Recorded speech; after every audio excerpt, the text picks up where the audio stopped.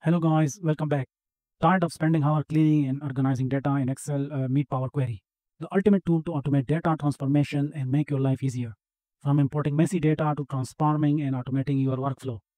In this video, I will show you how to harness the power of Power Query for combining multiple Excel files in just few clicks from multiple workbook and from multiple sheets and automate everything on a go.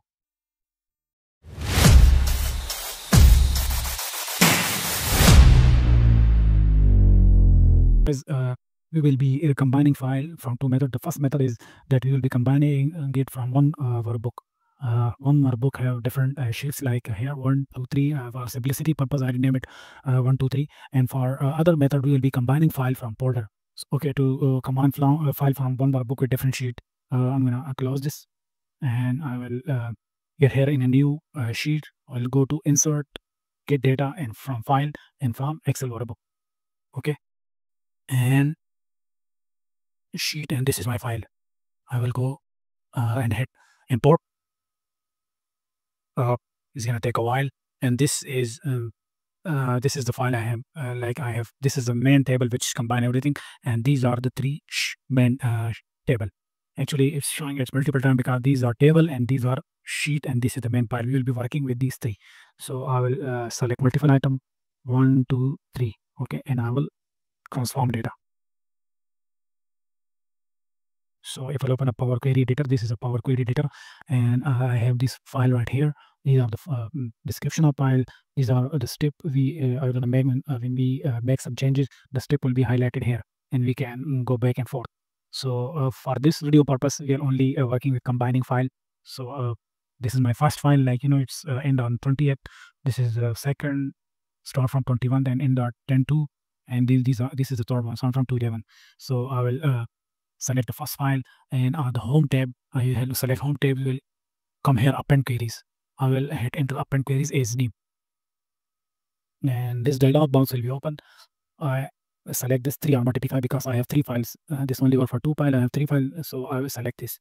I will select all these with shift and add.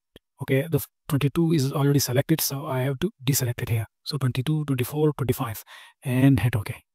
And these are all the files combined. Simple. I just have to close and load.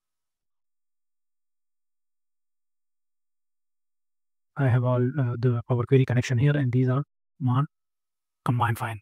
These are the separate file, and these are the appended file. Like all the files are in one file. You can check this. So that's it. That's the first method. Let's go to the second method.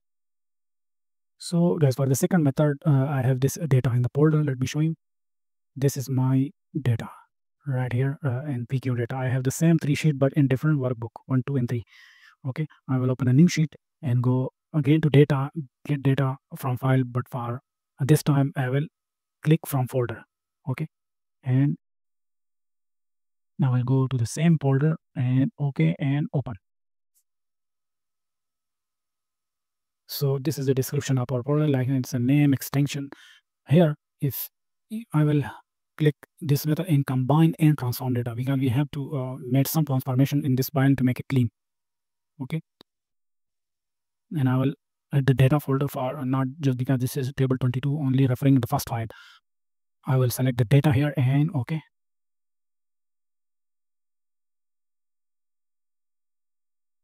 This will again open a Power Query editor, and this time you can see that Power Query itself takes some step to make some changes editor, like filter hidden file, invoke custom function, rename column sum, and change type.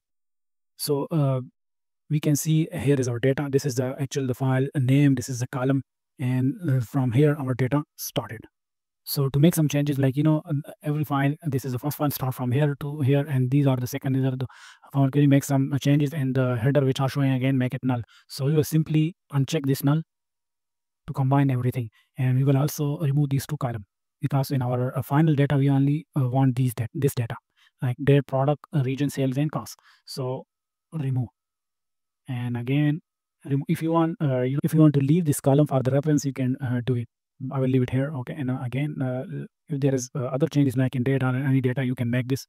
This is just for explanation and simplicity. For this is a simple data, but for actual data there are a lot of complications, like not same header name and cleaning, a lot of cleaning required. I'll go to close and load. Okay. Now, all the steps are showing also here. This is all our data combined. If I can show you the folder, it's the separate data everywhere. But here, everything is combined, just this simple table in the first and this in the second. But here everything is combined. So from folder data, this is actually very handy. You can automate a lot of things. Like I want to show you a trick here.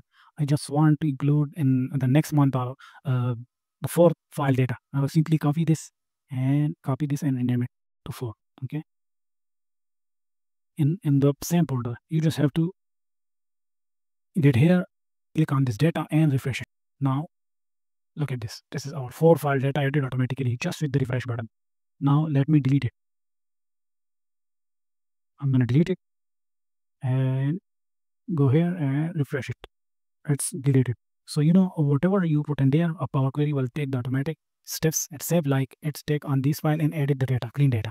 So that's it, folks. Now you know how Power Query can revolutionize your data workflow. If you found this tutorial helpful, hit the like button, subscribe for more Excel tips, and comment below if you have any question. If you want more in-depth Power Query tutorial, let me know in the comment. Thank you. Bye bye.